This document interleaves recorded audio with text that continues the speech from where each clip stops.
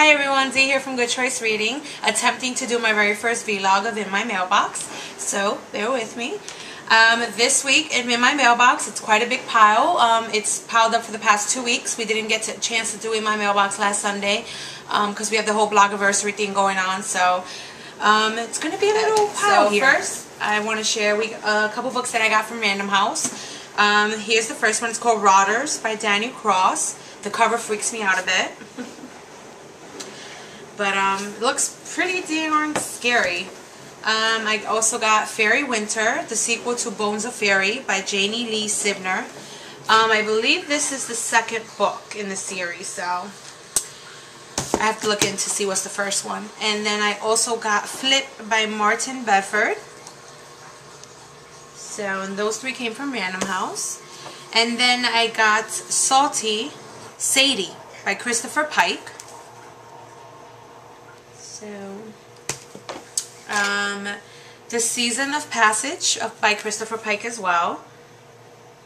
And lots of thanks to Tor for sending me those two books, Tor Publishing. And then I got Libba Bray's Beauty Queens.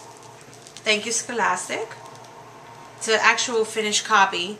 Sort of reminds me a little bit of that movie, Sucker Punch. The girl on the cover with the bullets, and well, it's lipsticks, not bullets, but. And then from Simon & Schuster, I got an advance copy of Wildfire by Karsten Knight. Pretty neat cover. Got really good reviews so far, so can't wait to dive into that one. And then from HarperCollins, I got Dark Eden by Patrick Carman. Also looks like a very scary cover. And then I've got two books by Lee Nichol. She was kind enough to send me 2 copies of her adult series. Thank you very much, Lee. The first one, I'm not sure which one is the first or the second in the series, but Wednesday Night Witches and Hand Me Down by Lee Nichols. And then, of course, those are the ones that were sent to me for review, but I went ahead and bought books. Not that I needed to, but I actually bought this one today at Target. It sounds pretty good. It's called A Lot Like Love by Julie James. Julie James. So I'm a big contemporary romance fanatic. So I got Night Magic by Jennifer Lyon. I love this series, so I cannot wait to read this. Love, love, love it. I got Colleen Gleason's The Vampire Voss. It's actually her new series that she's releasing with Harlequin. I liked her, I believe it's Gardener series or something like that. It was actually really good, so I'm excited to read that one.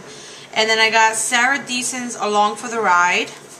Never read any of her books, but this one caught my attention, so I went ahead and picked it up. I know, you've never read a Sarah Deason book? No.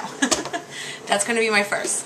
And then, even though I read this a while ago, I absolutely loved it, so I had to go ahead and buy a finished copy. Anne Clave by Anna Guire. And I never noticed until today that there's actually like a weird hand. I don't know if you can see that coming out the back. Fits the book perfectly. If you read the book, you'll know what I'm talking about. If you haven't, go get it. It's dystopian and it's awesome. So, and that's it for In My Mailbox this week.